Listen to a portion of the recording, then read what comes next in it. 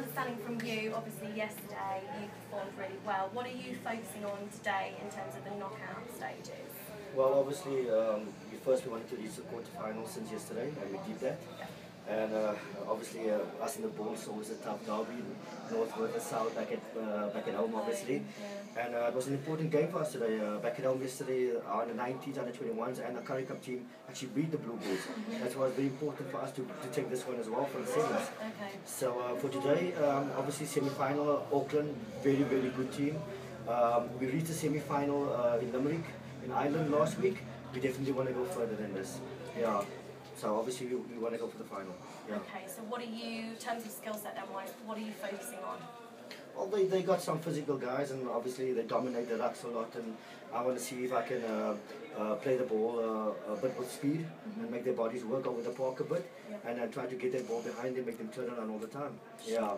Okay, and who do you think you should be fearing most in terms of the player? Well, I think Rocky Khan stays a great asset for the Auckland team when they get. I mean, he runs the team on defence, on attack, obviously, and he's the voice there behind the team. Yeah. Sure. So would you take that and pass that on to your team in terms of communication, the voice of the team? Yeah, definitely. I mean, I told the boys that they're actually playing us. We're not playing them. That's what it's about. Yeah. Sure. Okay, that's fine. Thank you very much. Thank you. Thank you. What would you say you're focusing on in terms of a player? I think as a player, it's just to improve on every game. A lot of the talk in the dressing room has been be just as good as your last game. And every time we play, that sets a new standard, and we need to improve every time. You're not going to win games if you can't improve every time like that. Sure. So what would you be saying to your teammates then?